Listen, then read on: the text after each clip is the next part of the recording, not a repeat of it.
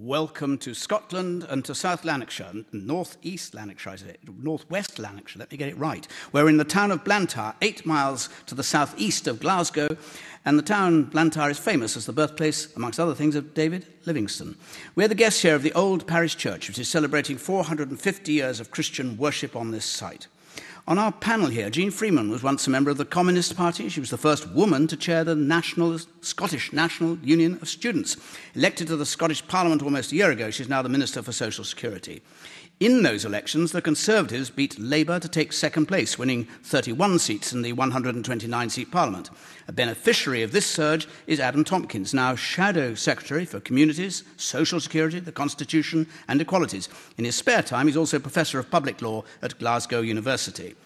Up from England for this programme, two panellists, a Scot, who is a Labour peer in the UK Parliament and who served as Lord Chancellor and the very first Justice Secretary, Charlie Falconer, and joining them, Mark Littlewood, who used to be campaigns director for the human rights group Liberty. For some years now, though, he's been Director General of the Institute of Economic Affairs, which was founded in 1955 and therefore lays claim to being the first free market think tank. Our panel.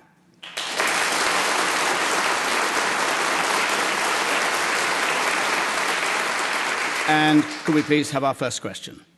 Jack Donaghy. Is a vote for the SNP a vote for a second independence referendum? Lord Falconer. No, I don't think it is. I think what we're going to have now is a general election, and I think that it's a general election for the UK Parliament. It's deciding who our national government should be, not whether there should be a second referendum. And I think the big choice in this election is whether or not the country, that means the whole of the United Kingdom, should be swinging to the right and voting Conservative, or whether we want to stay in the centre and the centre-left. And I think the only way that that could be achieved, to avoid this great lurch to the right, which is taking place because Mrs May is taking advantage of what she perceives to be favourable opinion polls, is if people vote in huge numbers for Labour right across the country, because they are the only party that is questing for power nationally, and they are the only party that can stop both a lurch to the right in domestic policy, but also a very, very hard Brexit. So no, it's not about Indy Ref 2, it's about what happens to this country in the next 5 years and maybe beyond. Charlie Falconer, in Scotland, the Labour Party has virtually wiped out the last election, one seat. The polls suggest it's going to be another wipeout. So you're rather whistling in the dark by saying everyone in Scotland should vote Labour if they want to keep a centre ground in British politics. You're right.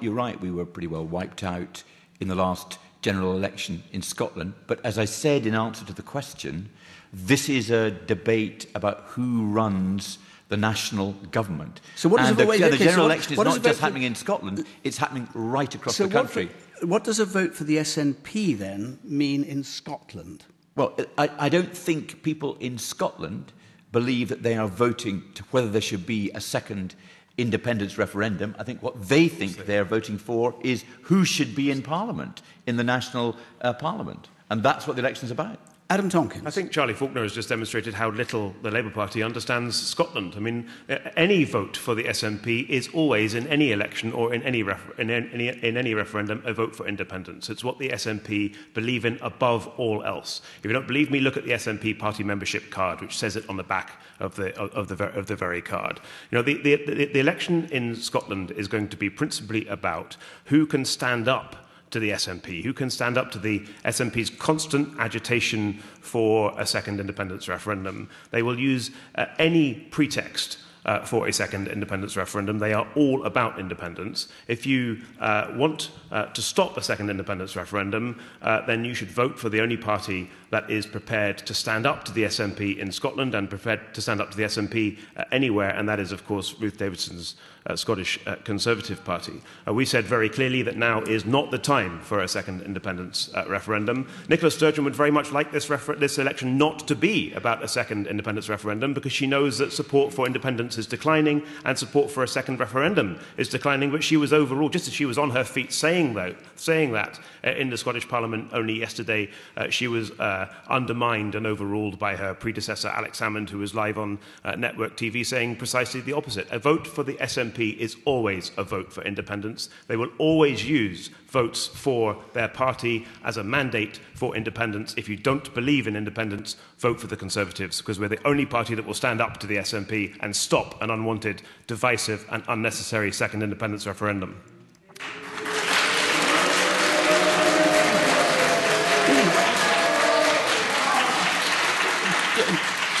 Jeane Freeman, as a matter of fact, if the better SNP does, presumably strengthens the case for a second referendum, the worse the SNP does, that case is thereby so much weakened? Well, we already have a mandate for a second referendum.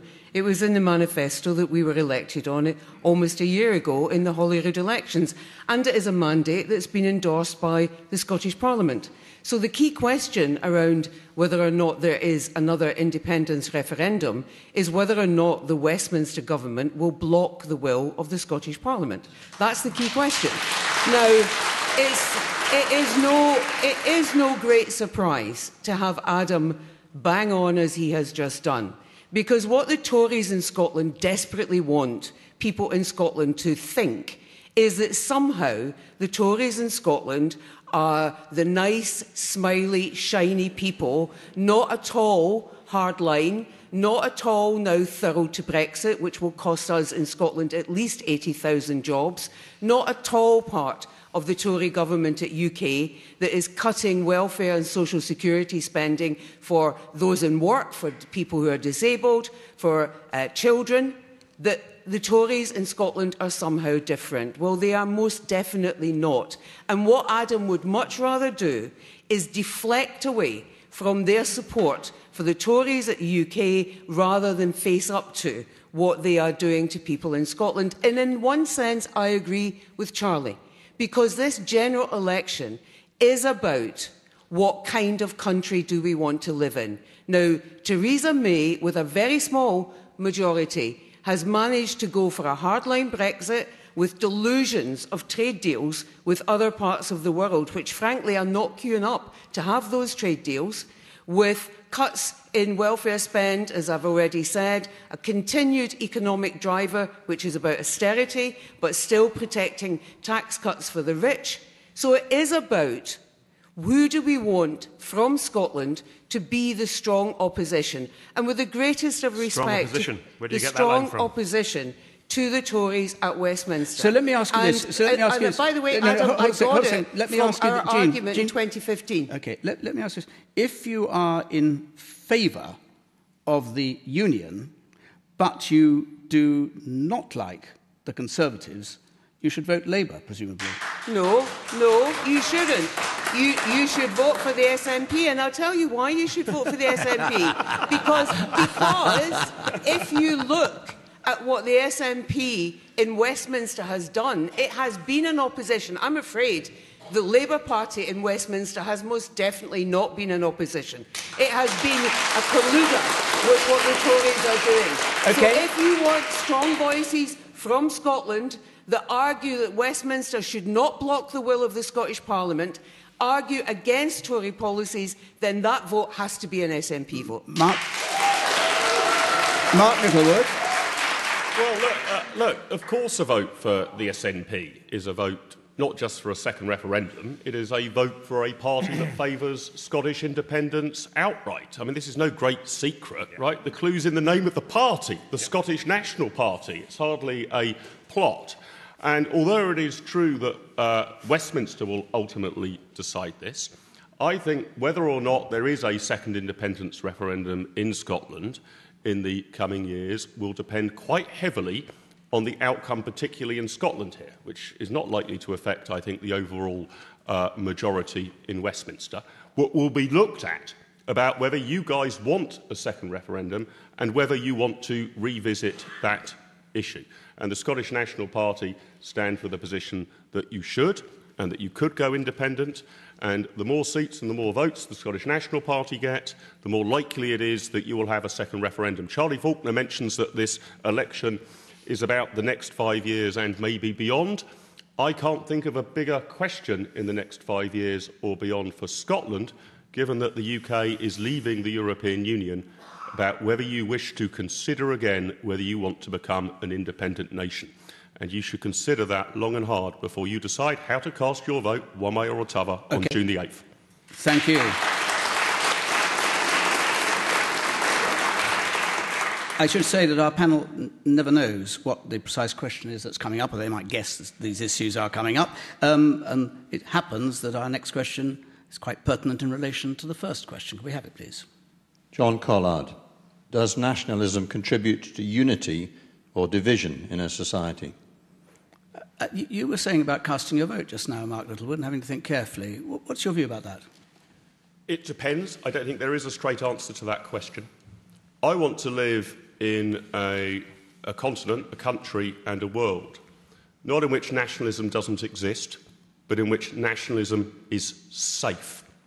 I think the dangers you get in all sorts of parts of the world is when nationalism isn't expressed as civic nationalism, but is expressed in some sort of racist or superior fashion. Nationalism per se is not a problem. I think it is quite linked to self-determination, a desire for people to control their own affairs, and I think that can be an enormously positive force. The job of politicians, and crucially our institutional and constitutional structure, is to make sure that that nationalistic pride can be expressed in a positive, safe fashion rather than a destructive one. That's actually how you can measure the countries that succeed in the world and those that don't.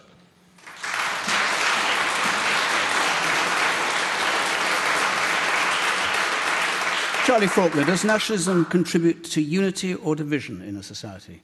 I think nationalism can be a very, very unifying force. How we feel about ourselves is very much bound up with how we feel about the country in which we live and the country to which we feel a link with. So if you're Scottish, you feel strongly that Scotland expresses your own values. You can be British as well and believe that that expresses your values as well. And it's a means of bringing people together, a sense that we share values. It's absolutely obvious, though, that nationalism, not in the United Kingdom, but in other places, is intensely divisive and leads to things like ethnic cleansing and other sorts of utter horrors throughout the world. In the UK, I think nationalism is essentially a source of strength, not a source of weakness. But I think that because I'm really proud of being Scottish, I'm really proud of being somebody in the United Kingdom, because I think our values are worthwhile, and I think ultimately that's a unifying force rather than a divisive force. Charlie Faulkner, one of the leaders of your party a long time ago, Michael Foot, made a distinction, which others have since been making quite recently, between, on the one hand, patriotism and, on the other hand, nationalism. The former he was passionately in favour of, the latter he was passionately against. You don't make that distinction. I don't make that distinction because I think a passionate feeling that one is Scottish and all the things that Scots value and regard as important is nationalism, and it is not ultimately a force for disunity. Adam Tomkins, and maybe you should, in this context, deal with this country of Scotland. I think that nationalism is and is capable of being a force both for unity and for division. But what clearly is a force for division is the nationalist obsession with referendums. It's referendums that divide people.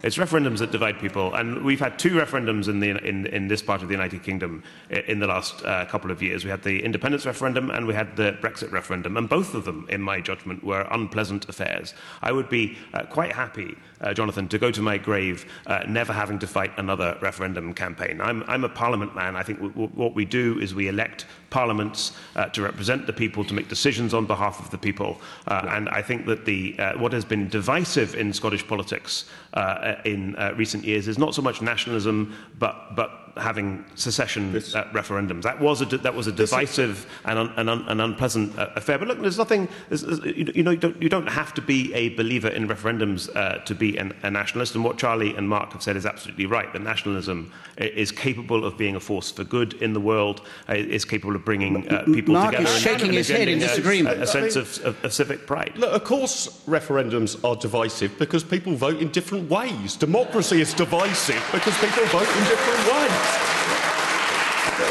The only thing, if you want a situation in which there's no division, don't allow a multi-party democracy. No. So, of course, there's going to be division. No, I mean, most elections in the United Kingdom are nothing like as divisive as either of the referendum campaigns were in 2014 or 2016. And the ordinary life of a parliamentarian is not always to divide. There's much more that Jeane and I and other MSPs agree on than we disagree on. By their nature, divisive. Adam, that is just nonsense. Do you know, in the 2014 referendum saw a higher proportion of people in Scotland registering to vote than ever. Why did that happen? Because politics around that referendum engaged people. It opened up to people. It involved them. It was not, absolutely not, the divisive, horrible campaign that you and others would like to characterise. So why do a clear majority of Scots not want to go through it again? Why do a clear majority of Scots not want to go through it again, then, Jeane? Adam, just hold on a wee minute and let me finish. Now, and I mean, Mark is right. Do you know, it was Donald Dewar who said that we Scots are a disputatious race. We love a good famous argument. Scottish Labour MP, for those few who don't know. Our first minister in Scotland. And he was absolutely right. There's nothing we like more than a good argument. But you know, there is a difference between argument and disagreement and exchange of ideas robustly and division.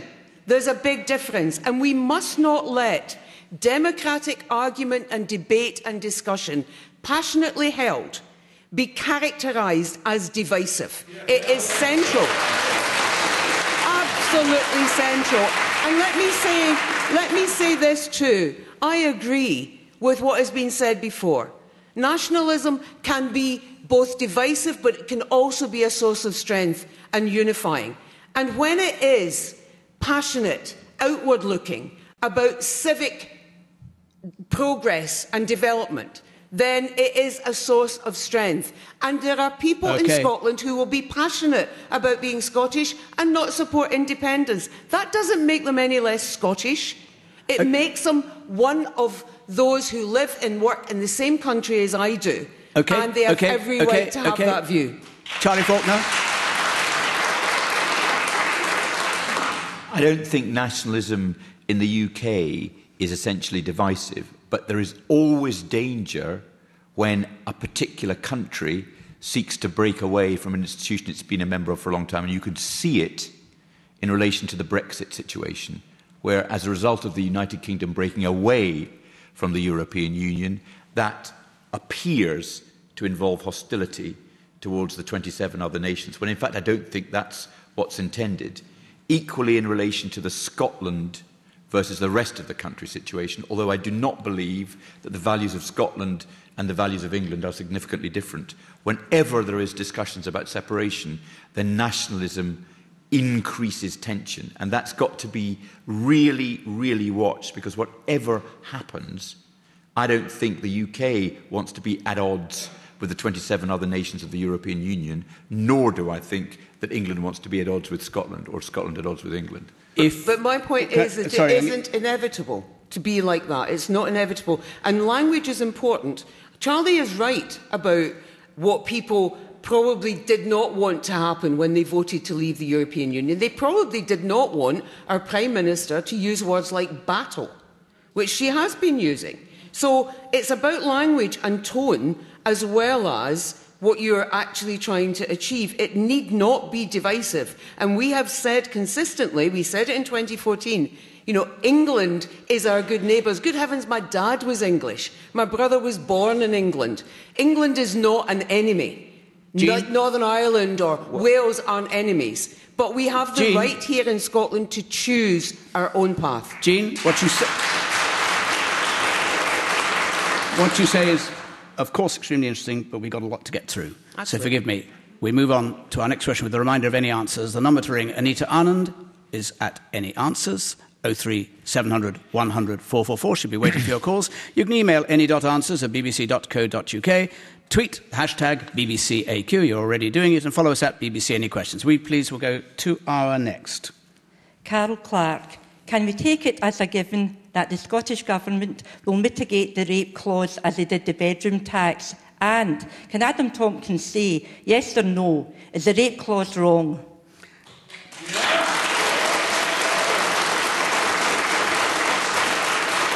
It has been, in Scotland as elsewhere, a very big issue. Essentially, under the welfare changes which have come into force now, or have just come into force, there are limits on tax credits and to universal credit to the first 2 children's child benefit, and that there are exclusions from that, one of which is this so-called rape clause, which means you can, but the terms under which it is decided whether or not you can qualify for that have caused the row. I'm going to start with you, as you are the Minister. Jeane Freeman, will you mitigate the rape clause? The two-child policy, which is actually what produces the rape clause, is fundamentally wrong in my opinion. And the Prime Minister justified it this week on the basis that families out of work should have to make the same choices as families in work, except for the fact that 2/3 of households who receive child tax credit are in work. And it is an indication of the paucity of the wages that they're on in those households that they have to have that financial support. So this isn't about benefit scroungers on the one hand and hard-working people on the other. It's about a policy that will, by its impact, push more households, and in particular more children, into poverty. And the rape clause is a particularly distasteful and heinous part of that. Because not only, as a woman, do you have to say that your 3rd child was born as a result of rape, you have to name that child in a public document, and you have to say that you are no longer living with the person who raped you, even if that is your husband and you are. Now, how much further back, how many more decades do the Tories want to roll back our understanding of in-marital sexual abuse of women, of rape, of the consequences of that? How much further back? So on the question of mitigation, which the Tories have been quick in Scotland to say to us, well, if you're the Scottish Government and you don't like it, then you fix it.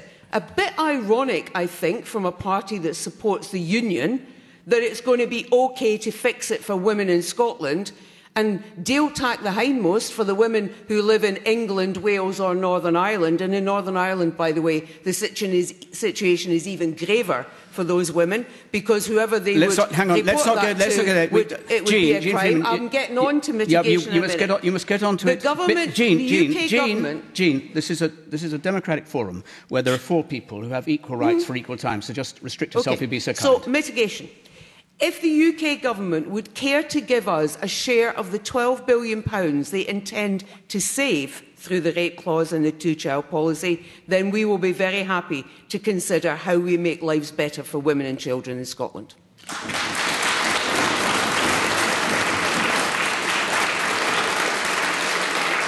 Shadow Minister Adam Tomkins. This is an incredibly sensitive issue, and I think it's important to understand first the underlying policy. The underlying policy is that child tax credits will be available only to the first 2 children in a family. And why? Because it is important to restore a sense of balance and proportion in the system between the rights and obligations of taxpayers who fund the benefits that we're talking about and the rights and obligations of claimants who rely on the benefits that we're talking about. And look, this is a fine judgment, and different political parties will have different judgments about how to draw the line and where to draw the line in terms of the balance between fairness to the taxpayer and fairness to claimants. As soon as this policy was first announced a year and a half ago, it was immediately clear to us that there would have to be a number of exemptions. There is an exemption for multiple births. There's an exemption for children who are taken, who are adopted out of care. And there is, of course, an exemption for these very rare cases, but in incredibly traumatic, incredibly difficult cases, where a child has been conceived as a result of a rape. And it is important in all of those cases that women are still able to claim child tax credits, irrespective of whether we're talking about the first, second, third, fourth, fifth, or but sixth child. But you do have to demonstrate, Adam. In a family. Adam, hold on. I know, but you can. I'm going to put a question in which is pertinent, so just let me put the question in as well, and then you can carry on. You still have to demonstrate, by one means or another, that you have been raped. That is correct. What you have to do is you have to fill in a form, if you're the mother. The form itself is 4 pages long. And the part of the form that the mother has to fill in is only the first page of the form, and the mother has to supply her name, national insurance number, the name of the child, and sign the form, and that's it. This is a form which has been designed with women's support groups alongside, and in comparison with the trauma of a rape victim going through a protracted court case, in comparison with the really quite significant bureaucracy that is involved in claiming criminal injuries compensation, this is a very different order of magnitude indeed. But look, I want to come to the point of mitigation, which you let Jeane Freeman say something about. We designed welfare devolution in Scotland so that not only would there be some streams of social security that the Scottish Government would have complete control over in Scotland, but in addition to that, the Scottish Parliament has the power to top up any aspect of the United Kingdom's social security, which continues to be reserved to the Westminster Parliament. And to top up child tax credits would cost in this financial year £20 million. Well, this year in Scotland, the Scottish Government's budget went up by £350 million because of additional public spending in England. Okay, so now the Scottish Parliament has all of the powers and all of the resources it needs to ensure that this does not apply in Scotland at all. Forgive me, both of you. You make the point. You don't need to repeat the point for people to understand it. It was totally clear. And let me now ask, because you said that's not true, Jeane Freeman. Let me put to you, you're saying, no, that's not true. Do you or do you not have the power to top up at the cost of this year of 20 million?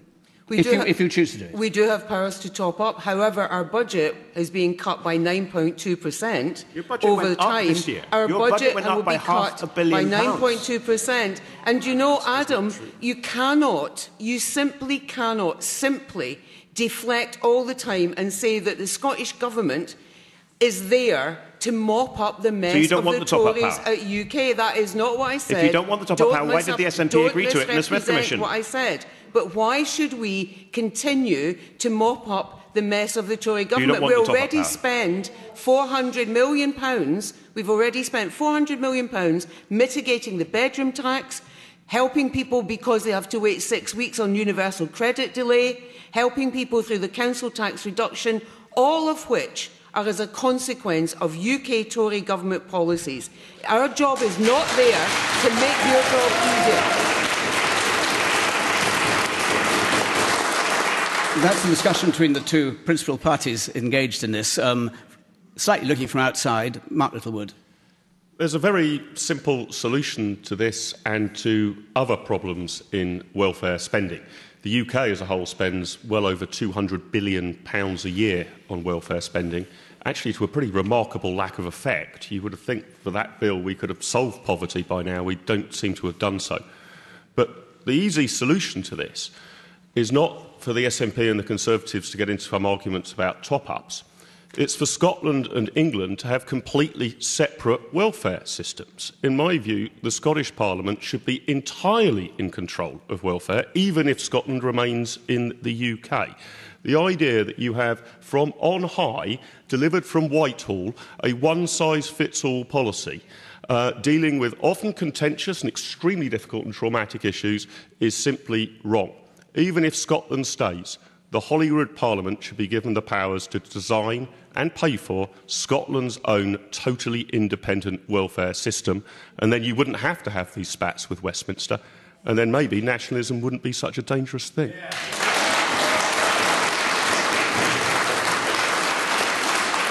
Lord Falconer. The purpose of child tax credits, which were introduced by the Labour government, was to prevent there being poverty among families where the parents were working.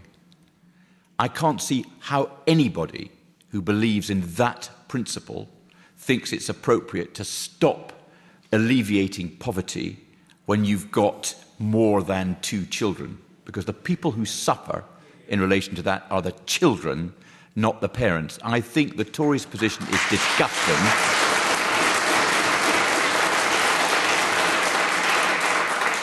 I find Jeane's protestations as to why they won't spend 20 million to bring these children out of poverty utterly hypocritical. Let me go back. You've heard now, perhaps for the first time, very clear answers to the challenge that you posed. What's your own view, Carol Clark? I think the Scottish Government should mitigate the rape clause, and I'm sure they will. And I also think the Tories have been shown up for what they are: careless, uncaring, and I can't say the rest.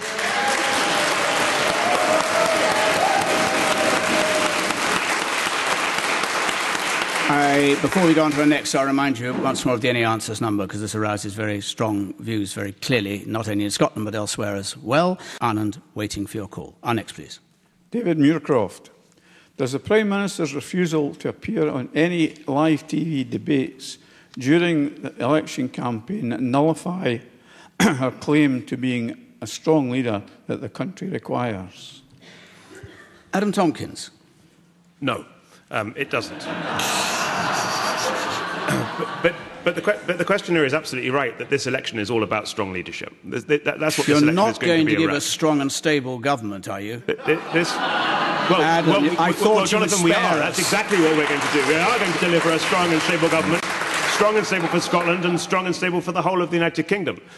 This election is all about leadership. It's about the strong and stable leadership that Theresa May will offer versus the weak and floundering leadership, if you can call it that, of Jeremy Corbyn, a man that Charlie Falconer and many others don't even think is fit to be leader of the Labour Party, never mind Prime Minister of this United Kingdom. But look, there will be leadership debates in Scotland, because leadership debates are a long-standing aspect of the tradition of Scottish elections, non-divisive Scottish elections. Even before the days of devolution, there were leadership debates between Secretaries of State for Scotland and SNP leaders and all of the and rest here of they're it. judged to be of important democratic in Scotland, a major contribution to the democratic debate. I don't think there is any reliable evidence anywhere that they make any difference to that's election that's not quite the same point, as you as a professor of law will understand. I'm saying that they make an important contribution to democratic debate. Whether or not they have an impact on the election is quite another matter. There are stories that last in the papers for maybe as much as 24 hours. If that's an important contribution to debate, then that's really all they are. So they're a waste of time in Scotland as well. They're an innovation in the United Kingdom elections. And are they a waste of time in Scotland? And I think they make very little difference to outcomes. And I think what elections really are all about are outcomes. And the outcome of this election will be determined on the basis of what people across the United Kingdom think about the strong leadership that Theresa May will offer versus the weak and chaotic leadership, if you can call it that Jeremy Corbyn would offer. Charlie Falconer. Could I try and get away from the sort of robotic cliché that Adam has been provided with by Conservatives? Interesting that Labour don't want to talk about leadership. No, I do want to talk about leadership, and I do think that the question is a really important one. Mrs May is saying to the United Kingdom, I am going to the country in order to make Britain stronger in its negotiations with the European Union. That is obvious rubbish. The European Union have made it absolutely clear that makes no difference. Why then is Mrs May going to the country?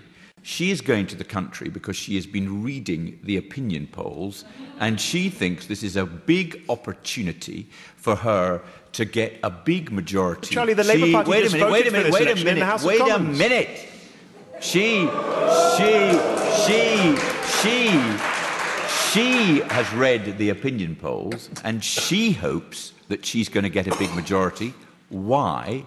So that she can move the country right-wingwards and do what the Tories want, like their child credit policy that we've just heard all about from Adam. The reason why and a debate would be important was so that that could be revealed to the country. But no, she won't do it. I would imagine she won't do it because she reads the opinion polls and thinks she's far better off staying off the telly in relation to it. So, in answer to your question, does it show strong leadership or weak leadership? It shows, in my opinion, very cowardly leadership.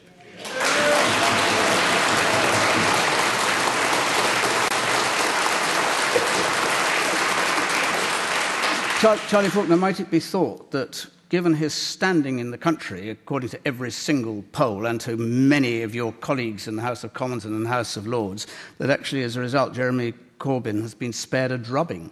Jeremy Corbyn has made it absolutely clear he wants the debate.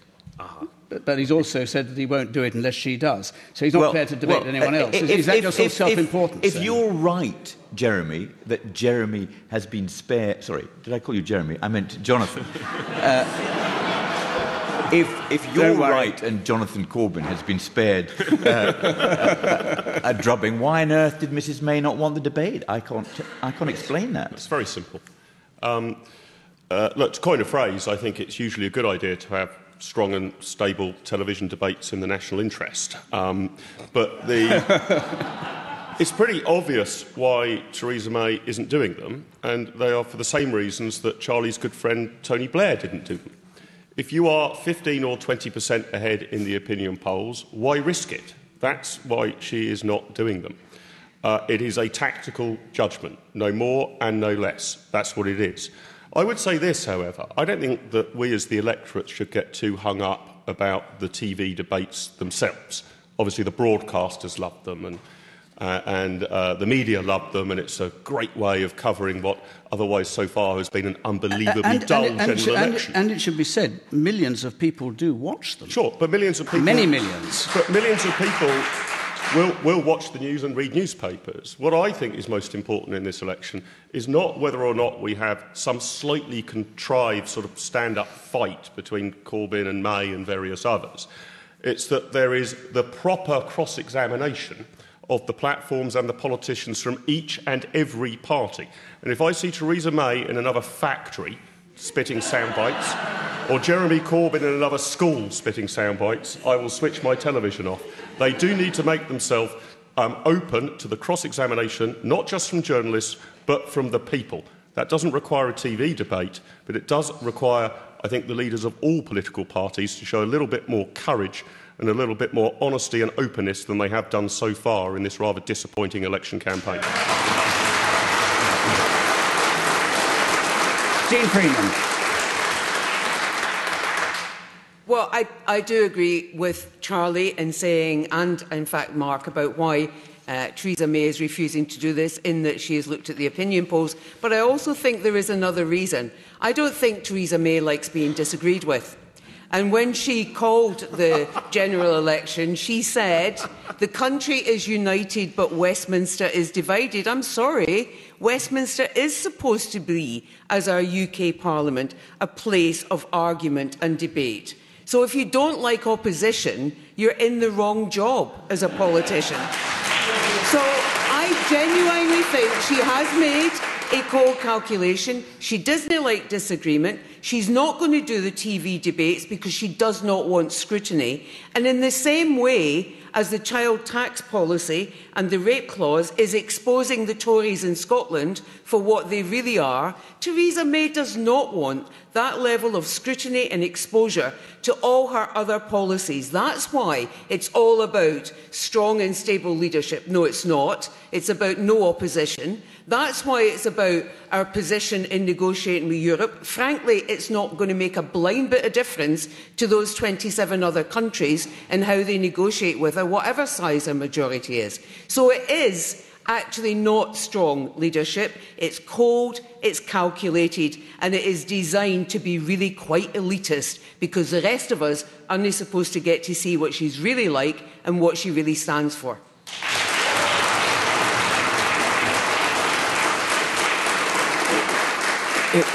If Theresa May would like to explain for herself why she's not participating in any debate, she could ring any answers. 03700 100 444.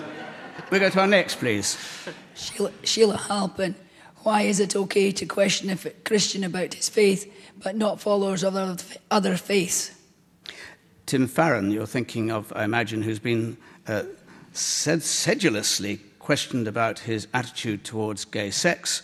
Is it in your mind that the same things are not put to Jews, to Muslims? Yes. Mark Littlewood. I think it was ridiculous, the cross-examination of Tim Farron. I don't really care what politicians think may or may not be a sin. That's a private matter for them. I care about what they're going to tax, regulate and ban. And whether people have a private faith in anything whatsoever, whether it be Christian, Muslim, Jewish, whether, like me, you define yourself as a lapsed atheist, I don't think that any of these are matters for serious policy and political debate. And we have to get back, I think, in British politics to actually understanding there is a division between people's private theological beliefs and what they do in the public arena. And I think the way that Tim Farron was pressed and pressed again on his theological beliefs was inappropriate. I think it was a witch hunt, and I think that his private faith should remain private and is not pertinent to his public political claims, suggestions, or anything else. So let's allow people to believe what they want about God, whichever God they care to believe in, and let's actually just listen to what their policies are and cross-examine them on those grounds and those grounds alone.